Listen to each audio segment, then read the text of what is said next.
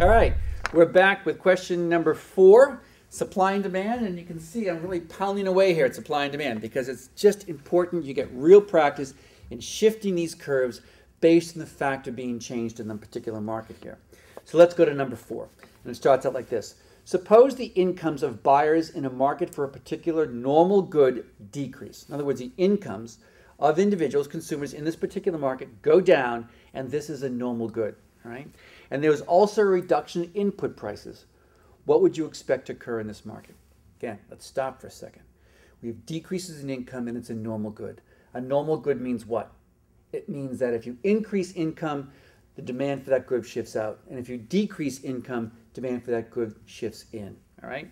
So now it says the income of these buyers of this particular good have decreased.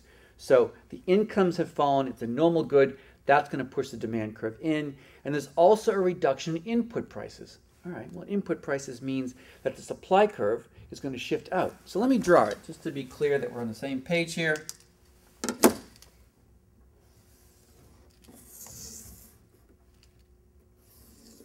And let me take it one at a time. We'll put quantity of, I think we have good, and we have price of the good, and we have a demand curve like this, and we have a supply curve like this.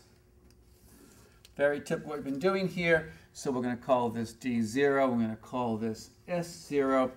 And now they say, let's take them one at a time. It says it's a normal good, but people's income have fallen. Well, if incomes fall and it's a normal good, the demand for that good is going to shift in. So this is our demand curve, D1. It's shifting in because it's a normal good and incomes have fallen here. And the second change is that it says that input prices have also fallen. So input prices affect the supply curve, and because they've fallen, it becomes cheaper at every point to produce this particular good. That's going to cause our supply curve to shift out from S0 to S1. All right? So now, if I had the original equilibrium was right here at E0, and this was equilibrium price, at P0, and this is equilibrium quantity at Q0. Question is, where are we now? Where are we? We're right here at this red dot. That's equilibrium 1 after our 2 changes. And what has happened? Well, price looks like it's certainly fallen. And equilibrium quantity, well, it's kind of the word's going to be ambiguous again. All right? So, now that you've drawn things, you say to yourself, well, we've got the demand curve shifting in, which puts downward pressure on price and downward pressure on equilibrium quantity. But the supply curve is shifting out. That also puts downward pressure on price, but it pushes equilibrium quantity out. So we're going to get an ambiguous result for quantity, but price is unambiguously falling. Let's see which answer gives us the best. It says the equilibrium price would increase. Well, immediately A is gone. There's no way these 2 shifts are going to increase price. So we're out of A immediately. The equilibrium price would decrease. That's correct. But the impact on the amount sold in the market would be ambiguous.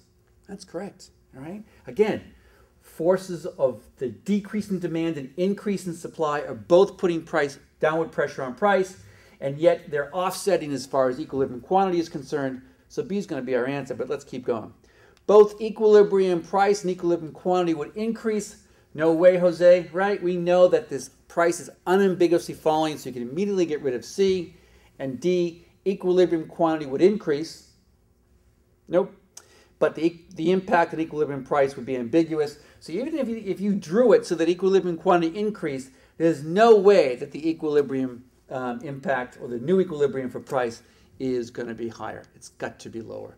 So D is out. And the answer is clearly A. Again, good question. Force you to draw the curves. Force you to shift the curves based on what's going on here. The little wrinkle here, remember, was that we had a normal good. And a normal good means that when incomes rise, demand for that good rises. When income falls, demand for that good falls. We are in a recession, or have been in a recession for a while now.